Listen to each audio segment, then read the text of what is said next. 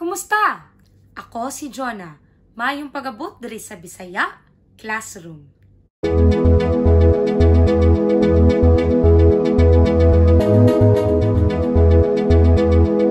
In today's lesson, you're going to improve your conversation skills. So, in our lesson for today, we will be practicing 10 questions in Bisaya, and I will also be giving you sample responses that you can use. So, the first question would be the most generic one. Kumusta ka? Kumusta ka, meaning, how are you? You could even add the word na. Kumusta na ka? Kumusta na ka? You can add na if the person that you are seeing is someone that you know and you haven't seen him for a long time. Kumusta na ka? How are you? And then you can actually, what do you call this one? You could actually emphasize your question by adding man. Kumusta naman ka? Kumusta naman ka? Usually, Bisaya people add naman or man if they see someone they haven't seen for a very long time and they are very curious as to what is happening or what's the latest about that person right now. Kumusta ka? Kumusta na ka? Kumusta naman ka? Usually, when you ask, kumusta naman ka, you're more concerned or you're curious, you're really curious about the latest updates about his or her life right now. And here are the possible responses. Formally, you could reply with maayo man, meaning I am good or I'm fine. Maayo means good. Maayo man. And then you could say ikaw, meaning how about you? Ikaw. Kumusta ka? Ikaw, kumusta ka? Or if they ask you kumusta na ka, you could add kumusta na ka? Maayo man. Ikaw, kumusta na ka? Or if they ask you with man, you could add man also here. Maayo man. Ikaw, kumusta naman ka? Sometimes when we see someone very close to us, we don't want to give a boring response. Sometimes we wanted to add humor to it. So instead of saying, maayo man, ikaw, kumusta naman ka, we could reply like this. Guwapa gihapon. Gihapon meaning still. So if you say guwapa, guwapa means beautiful. Still beautiful. Guwapa gihapon. Or if you are a boy, if you are a male, you could say, guwapo gihapon. Kumusta ka? Guwapo gihapon. Kumusta na ka? Guwapa gihapon. Or if you want to change guwapa or guwapo, you could replace it with any adjective that you want. You could say, sexy gihapon. Okay? Or if you want to say you're still rich, you could say, dato gihapon. Dato meaning rich. Okay? Or you could use any other adjective that you can think of. If you are not yet well versed in terms of Bisaya adjectives, you can actually use English adjectives and add it to a Bisaya sentence. Usually, in the Philippines, it doesn't matter if you insert English words into your Bisaya sentences. Actually, our daily conversations are very, very influenced with English words. So, guwapa gihapon, guwapo gihapon, sexy gihapon, cute gihapon, chubby gihapon. Okay? Question 2. This is also very common. Asa ka moadto? Asa ka moadto? Meaning, where are you going? Asa ka moadto? Where are you going? Asa ka moadto? Asa ka moadto? And here are the possible responses. The word moadto. Moadto ko. Ko means I. Moadto ko sa. You add sa before the place. Moadto ko sa simbahan. Simbahan means church. You could replace it with any place that you are going. Any name of the place that you're going. Moadto ko sa simbahan. Muadto ko sa park. Muadto ko sa mall. Muadto ko sa balay. Balay means house. Again, you could insert any place that you wanted. If you don't know the Bisaya term for that place, you could again use English. It's okay. Or you could have this option. It's a shorter one. Asa ka moadto? Where are you going? You could simply reply with didto sa tindahan. Tindahan means store. Okay, it's a mini store. Didto sa tindahan. This is actually not a complete sentence. It's just a phrase. So didto means there. There. If you translate it in English, it's not grammatically correct. In Bisaya, it's also an incomplete sentence, but conversationally it is accepted, and it's one of the common replies to asa ka moadto. Asa ka moadto? Didto sa tindahan, didto sa simbahan, didto sa park, didto sa mall. Okay? Or you could make it even shorter by removing all of these words and just have the word sa. Usually, sa signifies that the next word would be a location or a place. Sa kwarto. Kwarto means room. Sa simbahan. Sa tindahan. Sa park. Sa zoo. Sa eskwelahan, meaning school. Sa banyo, meaning toilet. Sa canteen. And many other places. Okay, as the same thing as what I told you before, the Bisaya language is very much, traditionally we have traditional words for this kind of, these words like park and a lot more. But now in the modern Bisaya conversations, usually we don't care if we, insert English names of places to our Bisaya sentences. So don't be afraid to insert your English words if you're still not well versed with Bisaya. Okay? So, asa ka moadto? Sa kwarto. Asa ka moadto? Sa Philippines. Asa ka moadto? Sa America. Asa ka moadto? Sa Japan. And a lot more. Asa ka moadto? Sa imong kasing-kasing. Sa imong kasing-kasing means to your heart. Kasing-kasing means heart. Sometimes, when someone dear to us, very close to us, or our lover sometimes ask this question, and maybe they look stressed or they look concerned or worried, you could lighten up the mood by replying, sa imong kasing-kasing, or to your heart. So you could turn a very serious conversation or a question into a lighter one before you reply the actual location where are you going. So for example, she looks stressed or he looks stressed. Asa ka moadto? And then you could reply with a smile, sa imong kasing-kasing. Question number 3. What are you doing? Nagaunsa ka. Nagaunsa ka. Nagaunsa ka diri. What are you doing here? Nagaunsa ka diri. What are you doing here? Nagunsa ka didto. Didto means there. What did you do there? Nagunsa ka diri. Nagunsa ka didto. What did you do there? Please take note of the word naga and nag. Naga means you're asking for a question that's continuously done or that's been done in the present. What are you doing here? Nagaunsa ka. While in this third question, nagunsa ka didto, what did you do there? Unsa means what, okay? Ka means you. Alright, so I hope that it's clear. Nagaunsa ka. What are you doing? If you would say nagunsa ka, what did you do? Nagunsa ka. What did you do? What have you done? Nagaunsa ka diri? What are you doing here?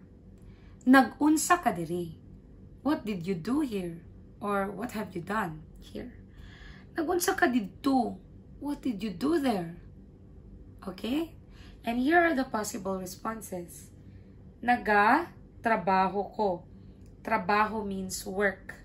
So, and then you insert what are you doing or what did you do. Nagatrabaho ko, meaning I am working.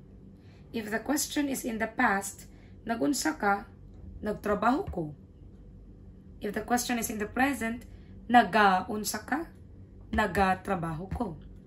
Okay? You could change trabaho with tuon. Tuon means studying or learning. Kaon means eat, eating. Nagakaon ko. If the question is in the past, nagkaon ko. Okay? If they add diri, meaning here, nagaunsa ka diri? Nagatrabaho ko diri. Nagunsa ka didto? Nagtrabaho ko didto. Or you could have this word hulat, meaning wait. Nagunsa ka diri? Nagahulat ko nimo. Ko nimo, meaning I am waiting for you. Nimo means for you. I'm waiting for you. Nagahulat ko nimo. Nagunsa ka didto? Naghulat ko nimo. Question number 4 is very easy. Unsay pizza karon? Unsay pizza karon? Pizza meaning date. Karon means now or today. Unsay pizza karon? What's the date today? Then you could reply with the date. September 24, 2023. Or actually there are Bisaya versions of the months, but that will be for another lesson. Please comment down below if you would love to learn the Bisaya months in a year. And of course, for the numbers, I have already given a lesson about that. So what's the Bisaya of 24? Yes. We have Spanish-inspired numbers. 24. Yes, very good. So, unsay pizza karon? Question number 5. Unsay plano nimo ugma? Unsay plano nimo ugma? Unsa means what, and then plano means your plan. Nimo means your. Ugma means tomorrow. What is your plan tomorrow? Or in English, it could be, what are your plans tomorrow? Unsay plano nimo ugma? Unsay plano nimo ugma? Usually, you ask this question when you are interested with a person and you want to hang out with a person. Okay, so the possible responses would be wala, meaning nothing. I don't have any plans. Wala. You could add it with sa balay lang. Just at home, or balay means house. Wala, nothing. Just at home. Sa balay lang. Wala, sa balay lang. So if this is the response, you could suggest some sort of things. You could suggest the travel or the hangout that you wanted to. Okay? Or usually they would reply with this one. Mang laba ko. Laba here is their plan tomorrow. So laba means laundry. So mang laba ko meaning I will do the laundry. Mang laba ko or mang limpyo ko meaning they will clean. Limpyo means clean. I will clean my house or whatever. Or instead of mang, they could have the prefix mag for some action words. Magtrabaho ko, meaning I will work. Unsay plano nimo ugma? Magtrabaho ko. Or they could actually mix this one. Because trabaho meaning you don't have any other plans. You will just work and it will be just a regular day. Unsay plano nimo ugma? Wala. Magtrabaho ko. Unsay plano nimo ugma? Manglaba ko ugma. Manglaba ko. You could even add the word ugma in your response. Manglaba ko ugma.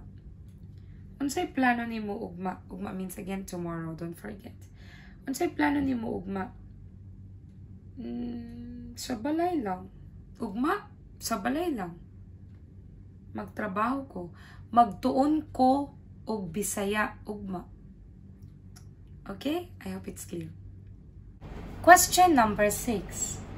Pwede or pwede ta manglaag?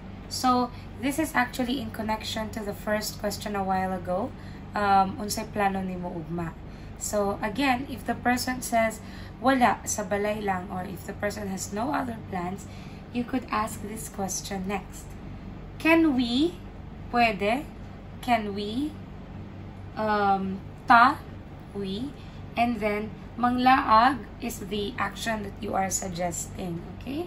Manglaag or manuroy, manglaag or manuroy means to go out somewhere. Can we go out somewhere? Can we go around the town? That's the meaning of manglaag or manuroy. Meaning you will go somewhere nice. You're going to explore the place. Okay? Pwede or pwede. Pwede ta manglaag. So, if you are planning tomorrow, then you can use ugma. Pwede ta manglaag ugma. Pwede ta manuroy ugma. These two mean the same. Okay? They are synonymous. Pwede ta malaag ugma, pwede ta manuroy ugma, or pwede ta manuroy. You're asking for permission, okay?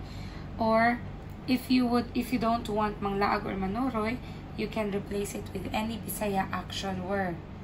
Pwede ta magsimba. Pwede ta magsimba, meaning can we go to the church? Can we serve the Lord? Pwede ta magsimba ugma.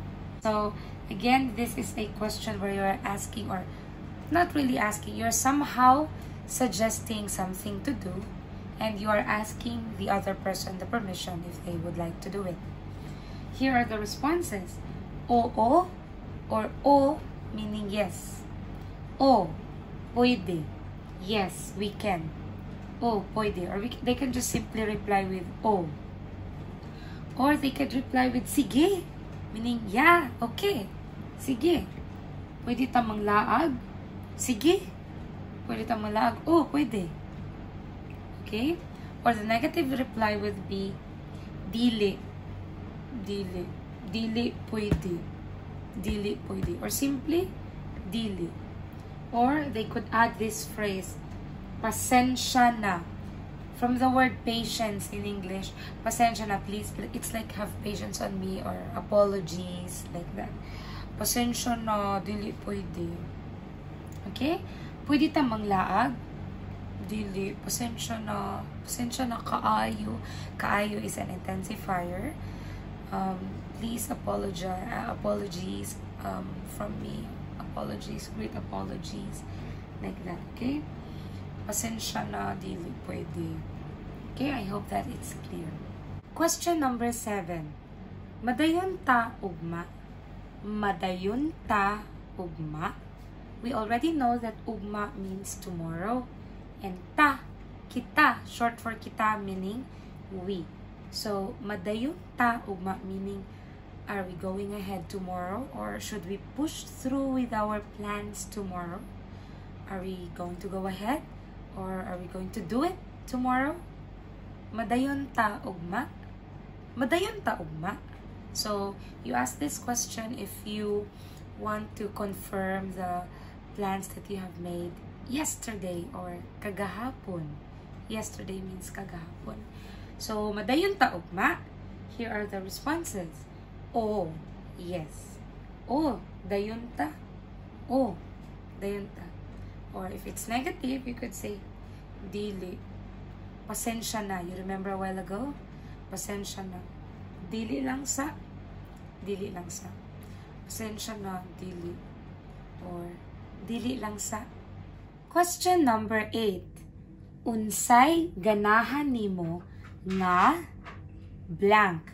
So here, we are asking what do you like? So, ganahan means like, nimo means you, and then here it's up to you. What do you want to ask?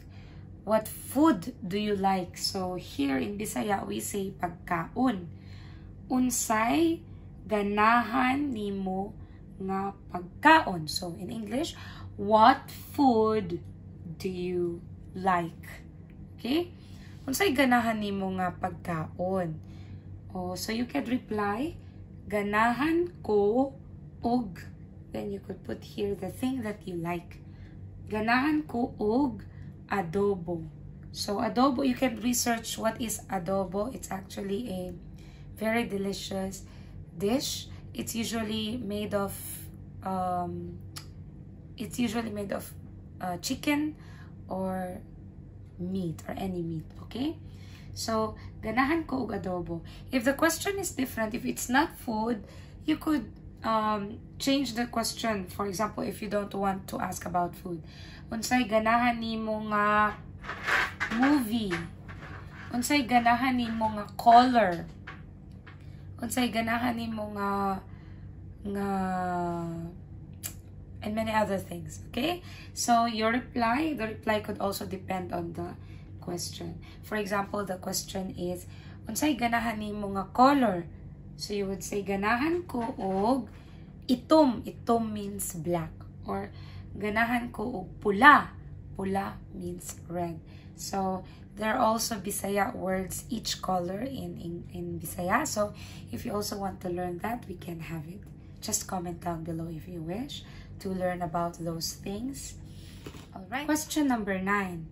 Unsay oras? Meaning what time? Unsay oras? What time? For example, they're suggesting something like a laag or a plan. So you could ask, what time? Unsay oras? Unsay oras? Oras means time. What time? Or you could ask, what time is it now? Unsay oras karon? Karon means now. Unsay oras karon? What time is it now? Unsay oras karon? You could reply like this. You add the word alas and you add the Bisaya number. Usually for time, telling the time, we use the Bisaya inspired numbers. So 5 in Bisaya is 5. Alas 5. Alas 5. That's how we tell the time. So if you forgot about Bisaya numbers, so you can go to the previous video that I made. I'm going to put the link down below also so that you could simply click on it after this video if you wish to go back there. So, unsay oras karon? Unsay oras karon? You could reply, alas, what's 10 in Bisaya? Gis. Alas gis. Remember, again in Bisaya, we usually use the Spanish-inspired numbers when we tell time. Alas 2, alas 3, alas 4, alas 5, alas 6. Okay? So, I hope that's clear. Question number 10, the last question of the day. Nakasabot ka? Nakasabot ka? Ka means you. Nakasabot. Understand. Meaning, do you understand? Nakasabot ka? Do you understand? Nakasabot ka? Or you could enhance the question by adding nako. Do you understand me? Nakasabot ka nako? Nakasabot ka nako? Do you understand me? Nakasabot ka nako? Or you could change nako with lesson. Sa lesson. Nakasabot ka sa lesson? Nakasabot ka sa lesson? I am really hoping that your response would be the positive one. Oh, kasabot ko. Yes, I understand. Oh, kasabot ko. But if you did not understand, you could say wala. Wala ko kasabot. Wala ko kasabot. Or you could add this, naglibog ko. Naglibog ko. Libog meaning confused. So you are confused. There are some parts that you are confused or you have some doubts. So you could say, wala, naglibog ko. Then you could say your doubts later on if you have.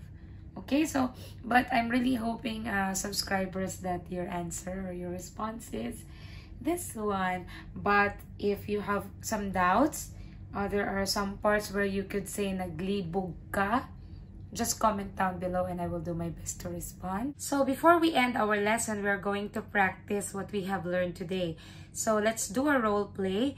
Let's pretend that we saw each other in a supermarket or in a mall, and I will be the one to approach you first and you're going to respond to me, okay? So let's pretend that we are close friends and we haven't seen each other for a long time, okay? Let's start. Kumusta naman ka? Maayo, maayo. Asa ka mo adto? Ah, okay. Nagunsa ka dire?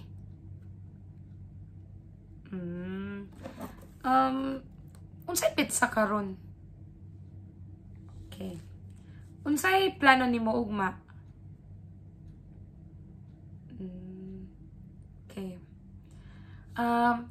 Unsay ganahan nimo nga movie?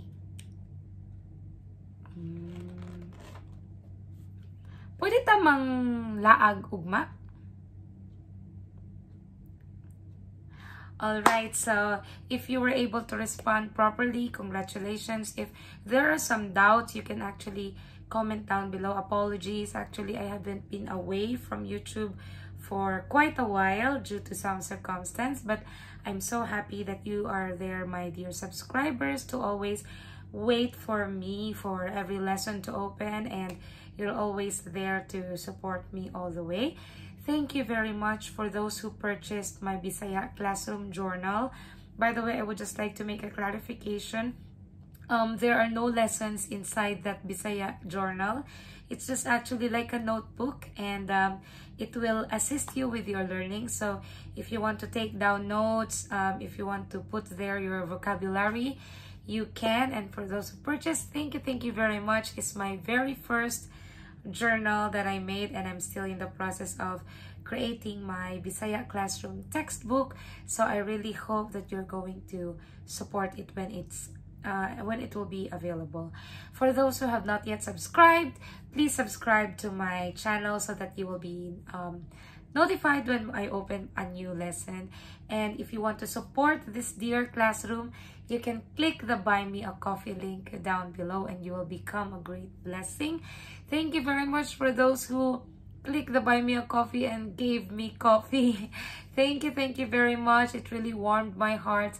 You just don't know how you have become a blessing to me, as always. So thank you very much, dear subscribers, and I'm really hoping for your support on the following lessons that I will be producing. Thank you very much, and I'm hoping that you have learned a lot. Please let me know by posting your comments down below. See you next time in the Bisaya Classroom.